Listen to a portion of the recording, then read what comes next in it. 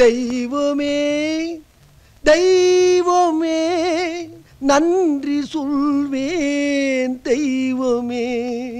தாயில் சிறந்ததொரு கோயிலும் இல்லை, தந்தை சொல்மிக்க மந்திரம் இல்லை.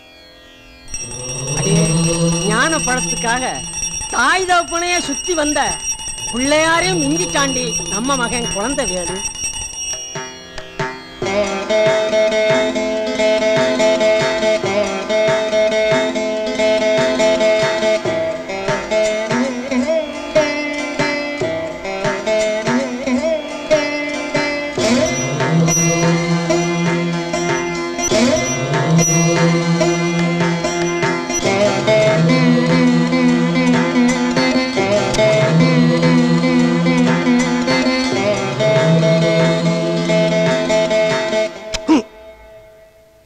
எத்தனை ஜென்மம் எடுத்தாலும் உங்களுக்கே நான் மகனா பிறக்கணும்.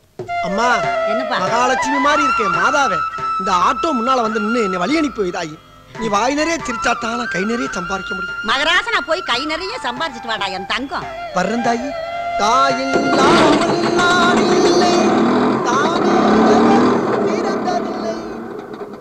இதான் மாப்பிள்ளையோட போட்டோ.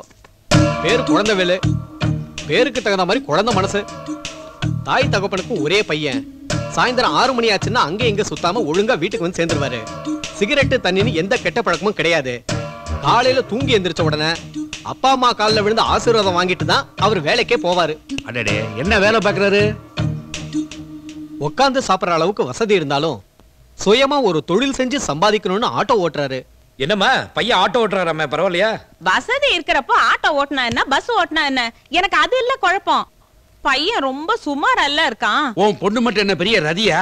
என் பொண்ணுக்கு என்ன எலுமிச்சம்பழ நேரம். இவன் கலர் போட்டோலயே இந்த கருப்புல இருக்கானே, நேர்ல எப்படி இருப்பானோன்னு சொன்னேன். இப்படி ஆத்தாலும் மகளும் வர்ற மாப்பிள்ளையெல்லாம் நொட்ட சொல்லிட்டு இருந்தீங்க. அப்ப 2 பெண்களும் ஔவையாராக வேண்டிதான்.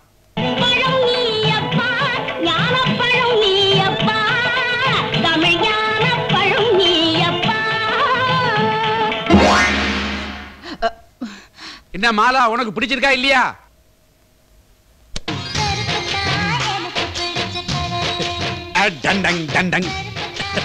அப்பா கேட்டீங்கல்ல? இந்த பாரு, மாப்பிள்ளை பிடிச்சிருக்குங்கிற விஷயத்தை உன் பொண்ணு உன்ன மாதிரியே பாட்டுல சொல்லிட்டா பாத்தியா?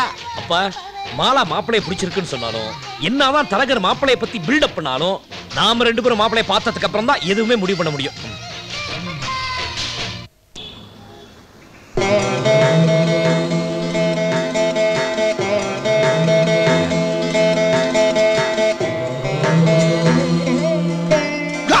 பெரிய பீஸ். இல்ல அது பிரதர், இங்க ஐயா, ஆட்டோவே சாமியா நினைச்சு கும்பிடுறீங்களா? செய்யும் தொழிலே தெய்வம்னு பெரியவங்க சொல்லுவாங்க. என் ஆட்டோ தான் என் தெய்வம், அதனாலதான் இப்படி கும்பிடுறேன். ஓஹோ, தினமும் நல்லா கிளீன் பண்ணுவீங்களா? கிளீனிங் சொல்லாதீங்க, வாயில் அடிங்க வாயில் அடிங்க. தினம் அபிஷேகம் பண்ணுவியாப்பான்னு கேளுங்க. யாரு கேட்டாலும் நான் அப்படித்தான் சொல்லுவேன். ஏன்னா இவ என் தாய் மீனாட்சி. என்ன பெரியவரே, உடம்பு சரியில்லை, சவாரி போலாமா? ஏன் இவ்வளவு குடியிறாரு? பணிவு. பணிவா? ஐயா, ஏஞ்சிட்டு உள்ள போய் உட்காரு. பின்னாடி. அம்மா மீனாட்சி, 2 பேரையும் நல்லபடியா கொண்டு சேர்க்கணும். எங்க போறீங்கன்னு கேட்கவே இல்லீங்களே. அது எப்படிங்க கேட்க முடியும்? ஏன்? நீங்க ஏதாச்சும் ஒரு நல்ல காரியத்துக்கு போவீங்க, ஒரு கல்யாணம் சடங்கு, ஏன் மாப்பிள்ளை கூட பார்க்க போவீங்க. அந்த நேரம் பார்த்து நான் உங்களை எங்க போறீங்கன்னு கேட்டா அவசகுணமா இருக்காது. அதனால நான் யார்ட்டையுமே கேட்கறது இல்லைங்க. நீங்க போற வழியில நாங்க இங்க போகணும் அங்க போகணும்னு ஒரு வார்த்தை சொன்னீங்கன்னா என் தாய் மீனாட்சி உங்களை பொத்துனாப்புல இறக்கி விட்டு போயிடுவான். மாதவா, வண்டி பேரு மீனாட்சிங்க, என் பையன் பேரு மாதவன். அப்படிங்களா? ரொம்ப சந்தோஷம். புறப்படலாங்களா? அடாடாடா. ஏய், எனக்கு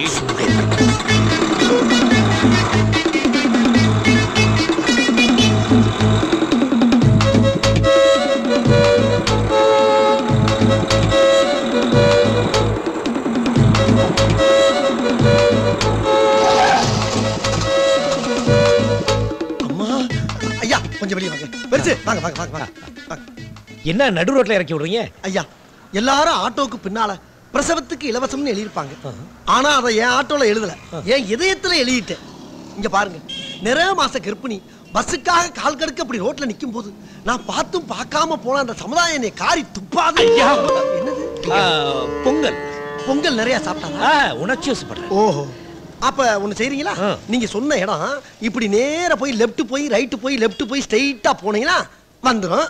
3.5 கிலோமீட்டர் தான். கிளம்புறீங்களா? அம்மா நீங்க எங்கம்மா போகணும்? தர்மாஸ்பத்திரிக்கு. இது யாரு நம்ம அம்மாவா? நான் கொண்டு இறக்குறேன்டா. ஏறுமா. காசு இல்லைங்க. காசை பத்தி இல்லம்மா, பிரசவம் தான் தங்கச்சி முக்கியம். ஏறுமா பெருசுக்கிட்டு வாங்கல. மெல்லதாய் மெல்லம்மா மெல்லம்மா என்ன பத்தாம்மா மெல்லம்மா. அப்புறம் வரட்டுங்களா? நீங்க ரொம்ப நல்லவர். நாங்க 20 ரூபா. மீட்டர்ல 18 ரூபா தானே காட்டுது. பரவாயில்லப்பா, மீட்டருக்கு மேல 2 ரூபா வச்சுக்கிட்டுமே. சாரி சார், மீட்டருக்கு மேல எனக்கு 10 பைசா கூட கூட வேணாம். உங்களை மாதிரி ஆளுங்க 2 ரூபா 3 ரூபா கூட கொடுக்கறனால தான் எங்களை மாதிரி ஆட்டோக்காரங்களுக்கு கெட்ட பேர் ஆகுது. இந்தாங்க சொச்ச 2 ரூபா. நான் ஒரு பிரின்சிபலோட வாழ்றவன். புரியல? கோடு போட்டு வாழ்றவங்க. வரட்டுங்களா? என்னங்க என் பையனை கூப்பிட்டேன். மீனாட்சி என் ஆட்டோ கூப்பிட்டேன். வர்றேன். அம்மா ரொம்ப ஓவரா உணர்ச்சி சுப்படாதீங்க. இல்ல இந்த மாதிரி பையன் நம்ம வீட்டுக்கு மாப்பிளைய வந்தா நல்லா இருக்கும்ன்றீங்க. அதான் சொல்ல வந்தேன். நான் முடிவே பண்ணிட்டேன். வாங்க போலாம். இப்படி அட பாவிகளா, 6 மணிக்கு மேல அவன் அவதாரம் என்னன்னு தெரியாம அநியாயமா குடும்பத்தோட சிக்கிட்டீங்களடா. ஏயா வண்டி நிறுத்திட்ட? மணி என்ன? 6 மணிக்கு மேல ஆட்டோ ஓடாது.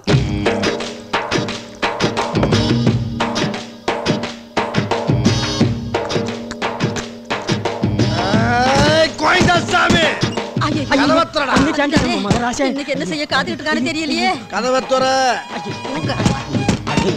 டேய் கதவை துறடாங்க. ஐ கோயந்தசாமி. ஐயோ.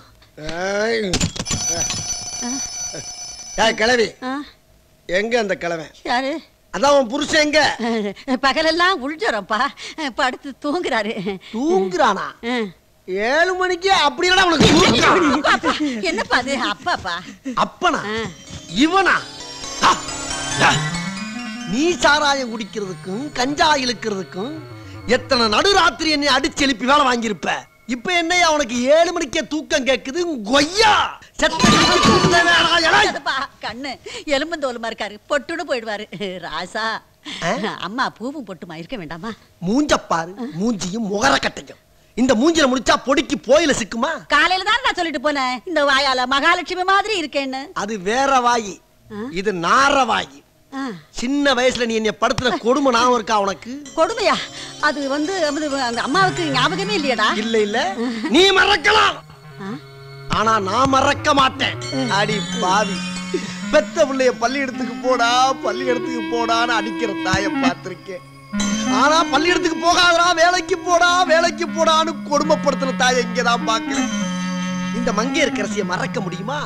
உன்னையெல்லாம் அடிக்கவே இல்ல, அலற. ஏய் கிழவா, என்ன போசா?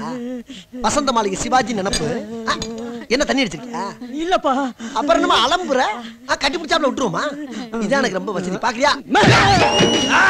ஓ ஜோடியா மிஸ் ஆகுறீங்களா நீங்க? இப்ப பாரு, ஒரே அடியில 2 பேர் அப்படியே சுக்கு சுக்கா நொறுங்க போறீங்க.